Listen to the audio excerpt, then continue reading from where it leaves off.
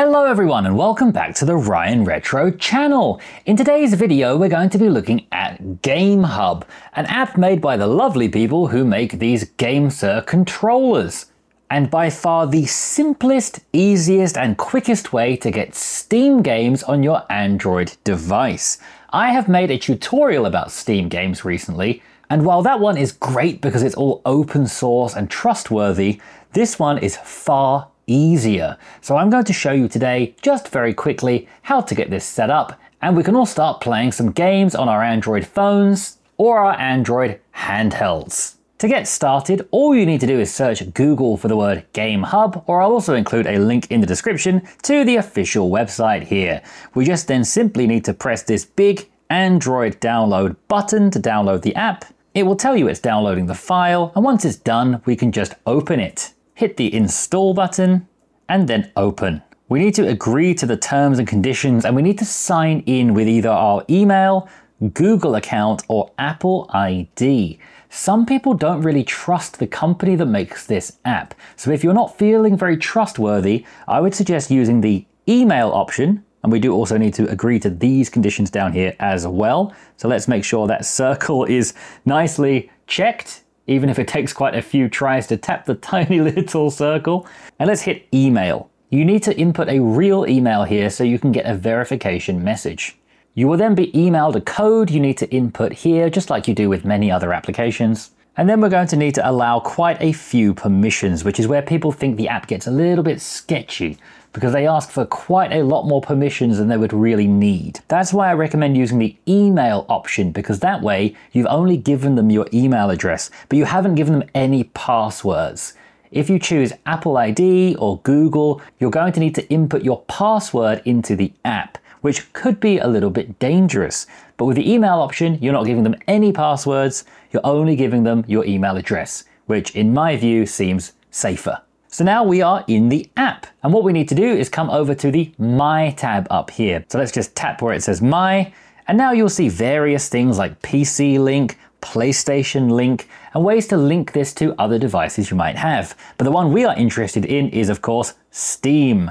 So let's hit this Sign into Steam button. We can also use our controls for most of these things too, and you have the choice of entering your name and password or scanning a QR code. Once again, I would recommend scanning the QR code, because in that situation, all the information they're getting is just a little token which expires once you use it anyway. So they're not actually gaining your password information as far as I'm aware. So open the Steam app on your phone, press the middle button, which looks like a shield at the bottom of the screen, and then just scan the code to log in. My one actually didn't work there, so what you can do is tap the QR code to refresh it and give yourself another chance. That time it worked. I hit the Sign into Steam button on my phone, and we are now logged in. It's going to show how many thousands of hours you've played on this particular account, how many games you have, and how much your account is worth, which for some reason seems to be in Japanese yen, even though I'm not in Japan. We can now just scroll down, look at our game library, and start installing games. Let's say, for example, I want to install a nice small game, Papers, Please. We just tap on it, and then we just tap Get Game, and it will tell you how big the game is and how much space you have left on your device. Because as far as I can tell right now, one limitation is it seems limited to only your internal storage. I've not found a way to use external SD cards yet, and if anybody does know how to do that, please let me know in the comments below. So I have 24 gigabytes left of internal storage. This game is a tiny little 86 megabytes. Let's hit install. And once again, we can also control all of this with the controls of the device as well. It will let you know the first time that you should keep the app open to download nice and quickly. Let's just hit Don't Show Again. I know. And you'll see it downloading in about 1 second for this particular game. And we can hit Play Now. This is where it's going to ask you for lots of permissions, like your exact location, Bluetooth, and lots of things that make some people feel a bit uneasy. Let's hit Enable for now and give the permission so it launches the game. I have heard some people say you can now go ahead and turn those off. You can turn on airplane mode or disable Bluetooth, and it should work fine. GameHub is going to show some videos of the game you're installing just to keep you busy and happy while you're installing the game. And the great thing about GameHub is how it just downloads everything for you down here. You don't need to go through optimizing every shortcut like in Winlater. You can if you want to, but GameHub's going to automatically download everything the specific game needs, which I think is where it really shines. Once it's finished installing, this is the familiar screen you'll see on GameHub, although it does seem to be giving me some problems right now. Let's hit the Play Now button now that everything's installed, and hopefully we can get a nice, smooth launch. I will say I've not encountered this issue before filming, and this is just completely typical when you go to show somebody something and it doesn't work anymore. So what I'm going to do is close the Retroid Pocket Flip 2, and let's bring on one I prepared earlier. This is my beautiful folding phone with the Snapdragon 8 Elite chip inside, and I've installed all of these games to the internal hard drive. Not all of them are working well, some of them don't work at all. That's something we'll go into deeper in another video, as I intend to compare this to the Snapdragon 865 and 8 Gen 2 as I did in my Switch comparison video. Please leave me a comment if that is something you'd like to see. And as this is GameHub, let's put it inside the GameSir controller, which is made by the same company who make this application, and let's jump into a few games to see how things are going. Let's start with a classic, Skyrim, one that usually works on a lot of different devices, and as you can see here, it even says it has perfect support in GameHub. So let's hit play now, and you'll see this loading screen. I'll just use the on-screen control as a touchpad to get into the actual game through the Skyrim launcher, and we should be ready to play. One thing I haven't really figured out yet is how to make GameHub nicely fit this screen, but as you can see, we can continue from our cloud save on Steam. This is where this new version of GameHub has really leveled up the previous versions. We were able to launch some of our Steam games before, but there was no cloud support, which made it kind of pointless. But now we have all of our cloud games. I'll just move the HUD up here so you can see the frame per second. And this little green line shows the frame per second over time. So if it's spiking up and down a lot, that shows that the frame rate is not consistent. What we want is like this, a nice straight line. So as I run around a little bit, you'll see a big frame dip there, but we are mostly above 30 frames per second. I would say this is a pretty nice experience. Of course, I would much prefer a solid 60, which we're not able to get right now. And while there were a few little glitches, it's going pretty nicely. I know for a fact there is a wolf around here somewhere, so let me just try to find that. Again, a few texture glitches going on with the lighting here, but I'm sure that's something that could be fixed by changing some of the settings, which we haven't even had to do. Ah, here comes the wolf. Here comes the wolf, na na na na. Ever so sorry there, chap. So with absolutely no tweaking whatsoever, all I did was just download this game. I'm playing one of my Steam saves of Skyrim, and we should be able to quit the game and save it just like we would on a computer or a Steam Deck or anything else. Let's just get ourselves to somewhere memorable so we can make sure that it truly did save. Here I am in this lovely circle. Let's save the game here, and let's quit to the desktop. Now we'll jump back into the game again and see if it has saved and synchronized our progress. This is the moment of truth. And we load in back in that circle again, and it has synchronized our save. Happy days!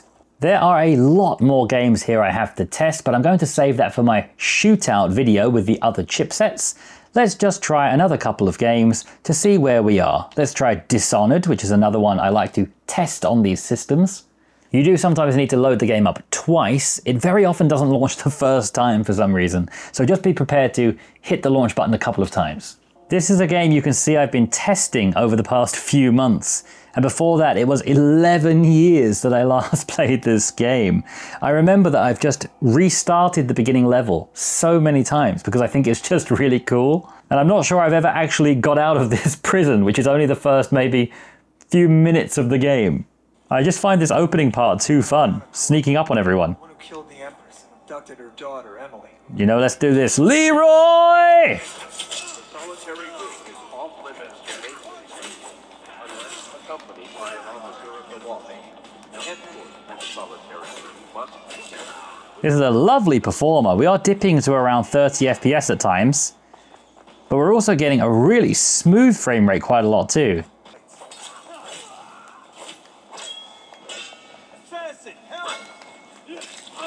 My favorite game, Slay the Spire, wasn't working when I tried to load it, but I went through the game settings here and pretty much just changed all of them. I had no idea what I was doing. I just went through and changed the driver to the newest version. I changed the DXVK version, again to the newest version, and the VKD3D version to the newest version.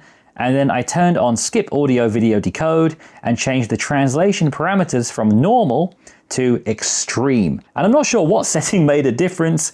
I was just blindly changing everything. But now that I did that, the game loads. So there clearly is some wiggle room we can do there. We do all need to come together with these compatibility reports to get everything working. And I'm also, by the way, working on a complete refresh of my website with an updated UI, which I'm really excited to share with you soon. So let's keep working on these compatibility reports, whether that's on my website or a website like EmuReady. Let's just all share with each other how to get these games working well. So with all of those settings changed, the game is now loading and it is launching. I have no idea whatsoever which settings made it work, but it is now working. Unfortunately, the frame rate is not particularly good, but it went from not launching at all to now launching and playing at somewhere around 40 frames per second and going up and down over time. Sometimes being really slow, sometimes being really smooth. It's a bit of a mixed bag, but I'm just really happy that it's working right now. And I hope we can work together to make this work very, very well. So now it is your turn to jump into GameHub, test some games, see what games you can get working from your Steam library, and let's help each other get them all working nicely. I would love to hear in the comments below what games you've got working well on GameHub. It is now easier than ever to turn your Android device into a little mini Steam Deck and get lots of games working well from your Steam library. So I really encourage you to go jump in and play some Steam games on your Android device, whether it's a phone like this, a tablet, or an Android handheld. I hope this video was helpful. If you would like to see it, I will release a full guide on GameHub in the near future. I'm just waiting for it to stabilize a little bit, because even in the past week, there has been about 7 updates. Every single day there's a new update for this. So once it seems to be stabilized, I'm going to make a full guide for GameHub. So please stick around and check that out by liking and subscribing if you haven't already. That would really help me, and I will see you in the next video. Thank you so much for watching. Bye.